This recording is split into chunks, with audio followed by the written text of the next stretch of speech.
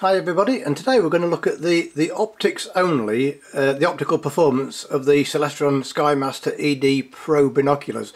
We'll come on to the handling and the build quality in another video, and as there's quite a lot to get through, and when that's available I will link to at the end of this video.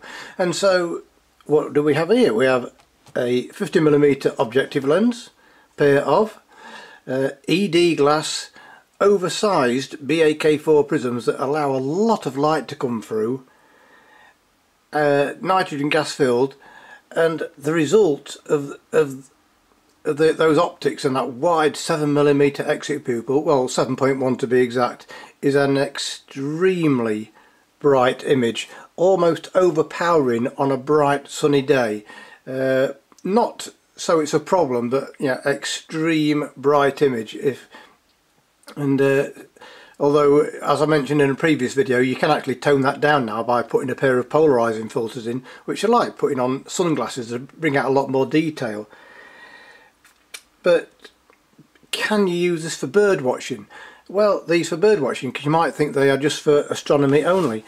Well, we'll start with the astronomy side of things, because, well, anybody that knows where I live, it's a very, very heavily light polluted area, which easily knocks a couple of, about 2 magnitudes off star brightness. So I'm very limited where I live as to what I can see regards very faint objects.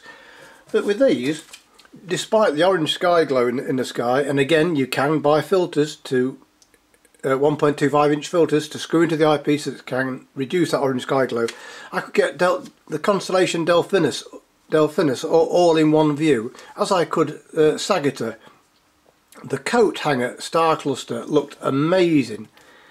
M15 in Pegasus, M34 the open cluster in Perseus, and the double cluster in Perseus, very easy to find and very crisp in the view. The double star Omicron Cygnus, and various rich field star clusters in the Cygnus and Cassiopeia Perseus area, and this was all in the space of a couple of minutes. It was just a few of my favourite easy to find objects. But if you are struggling to find things in the night sky and you've got a telescope with a red dot finder, a set of quality binoculars like this will easily help you locate where things are, and so you know where to point that red dot. So excellent, absolutely stunning for astronomical work.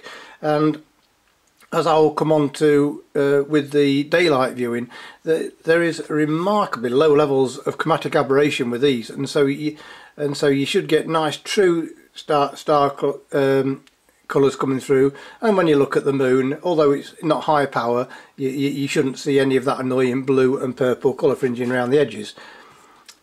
Close focus on these is, I think, around about 5 or 6 meters, but that's not what these are about. So for testing it on a nice bright day, as I mentioned at the start of the video, an absolutely glorious bright image. And also with these you get a 7.8 degrees field of view, and you do find with some 7x50 binoculars, for whatever reason, they don't seem to have as wide an angle, so that makes them very user friendly. I say user friendly like, if you don't mind the 1255 gram weight, but I'll come on to that in another video. And so with these, I know with a lot of binoculars you have that sweet spot, as we call it, of 10, 15, 20, 30% in the centre of view. With these I would say the sweet spot is 40, 50% easy, where the image is absolutely amazing. Where there is virtually no chromatic aberration whatsoever, only towards the outer 10-20%. But with these I was actually looking at a gull.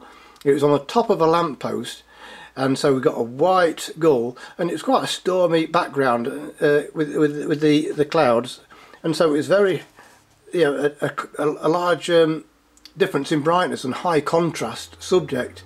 And the bird, the gull, was, as the saying goes, tack sharp. It was absolutely incredible how it stood out from the background sky with zero, I mean absolutely zero chromatic aberration. So can these be used for bird watching? Yes, if you're okay with the slightly heavier than average weight for a 50mm set, yes.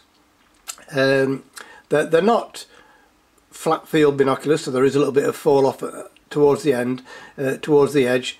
Not that you're really going to notice, because that centre 50% of view is just going to absolutely blow you away with these. And so yeah, just a quick check of pincushion distortion. Hardly any at all. There is just a minor bit, but most people are not going to notice it.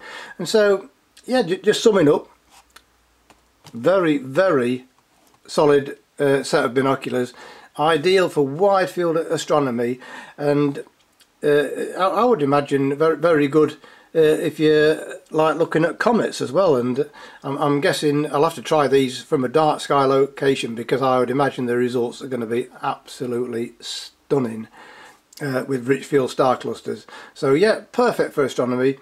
Ideal for bird watching as well. Again, just to repeat, if you don't take into account these are well over a kilogram in weight. To me, I found that not a problem, but I'll go into that in more detail with another video. And I guess with the optics you can actually, with the ease of use, despite the weight, I found them very, very easy to hold steady, as you do with 7x50 binoculars or any lower powered set of binoculars.